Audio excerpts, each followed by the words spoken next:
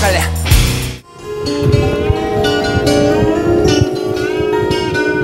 Получается, как будто бы ты левша, да? Или как? Или что?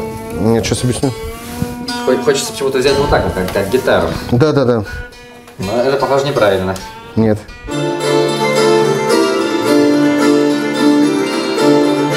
На речушке на мосту Настя мыла фартук, малинка моя, моя малинка моя. Я когда-то искал себе в рок-группу именно интересный тембр, звучание инструмента, который бы был самобытен, который вот, ну, его нигде нет.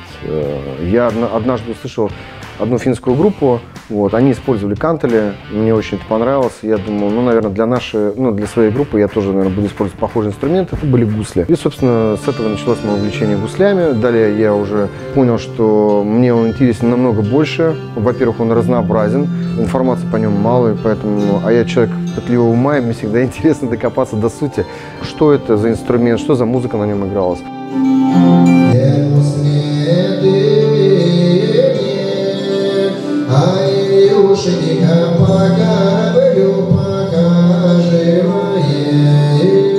И получается, мы ставим левую руку, получается, 3 пальца основных, большой, указательный, средний, левой руки.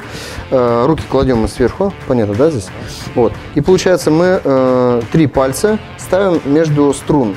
Но мы делаем в таком порядке, как бы между, значит, одна пара струн, потом пропускаем, потом следующую ставим, опять пропускаем и следующую. То есть получается у нас вот так вот чередуется, да, как через одну. Вот. И у нас задача приглушить один порядок струн и другой порядок струн. То есть всего 2 позиции. Вниз, вверх. Да, но это нужно делать одновременно. То есть одновременно вниз и одновременно вверх. Да. Да. Теперь мы, значит, делаем один аккорд, проводим, и второй аккорд. Ага. Совершенно верно. Вот. И мы, получается, да, у нас получается 2 аккорда. Когда ты играешь, и ощущение, что кто-то рядом с тобой еще играет на дудочке или на скрипке, или еще на каком-то инструменте. То есть вот этот обертонный звукоряд. Потом у него уникальный звук в том плане, что он каким-то образом повествует о прошлом. То есть это как будто звуки из прошлого.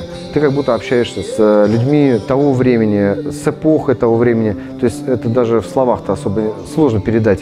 Вот, ощущения, которые возникают от игры на гуслях. Поэтому для меня это вот имеет ценность.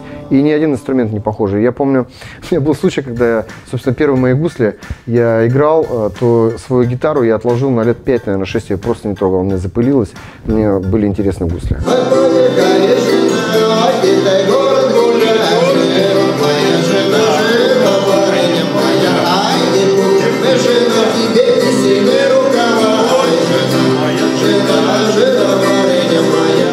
И мы чередуем, то есть один, потом второй, опять первый, опять второй. Угу, сами.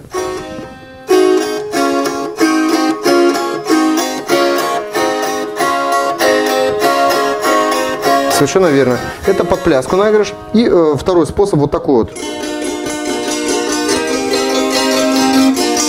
То есть мы, получается, как бы вниз проводим и обратно. И вот так вот колыхаем. Таким образом. Угу, попробуем. Да. Вот. Я гусляр. Отлично. Это уже наигрыш под песню. Легко научиться играть, но дело в том, что там есть, так скажем, есть куда развиваться. То есть предела совершенства нет. То есть это постоянное развитие, я до сих пор учусь, до сих пор играю, несмотря на то, что я играл около 20 лет.